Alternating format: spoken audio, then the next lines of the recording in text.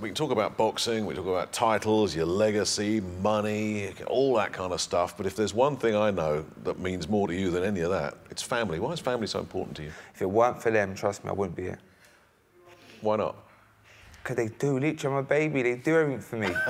From well, what about when you were younger and you said, I want to be a boxer, and a lot of parents would be saying, no, no son of mine is going to be getting in a boxing ring. My mum and dad made me do it. They was pushing me towards it because I was so naughty and mischievous at school and I didn't like school.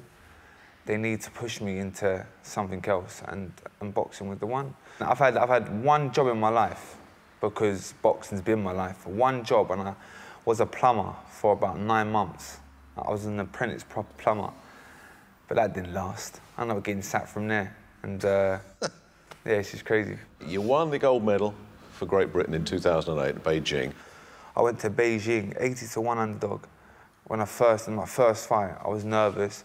I wasn't confident to win a medal, and yeah, I was scared. I was feared. It was fear, like. So and it brought out the best in me. And I come back from the biggest show on earth with that big shiny gold medal. So that was a dream. That was a dream come true. And yeah, I turned professional. I was a young, immature boy. I wasn't even a man. I was a boy. Everyone said I was no good. I was still like an amateur.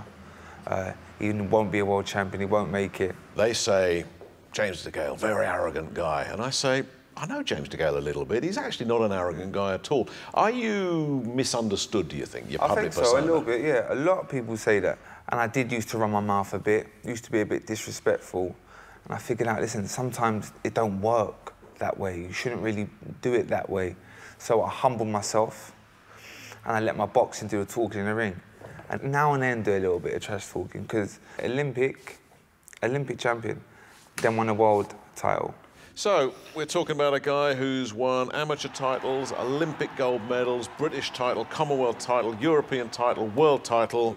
Just sometimes it feels like I don't get the recognition and the credit, but it's slowly coming, and all I've got to do is keep on proving people wrong. Well, all I can say is, go get another one. Thank you, Wicked.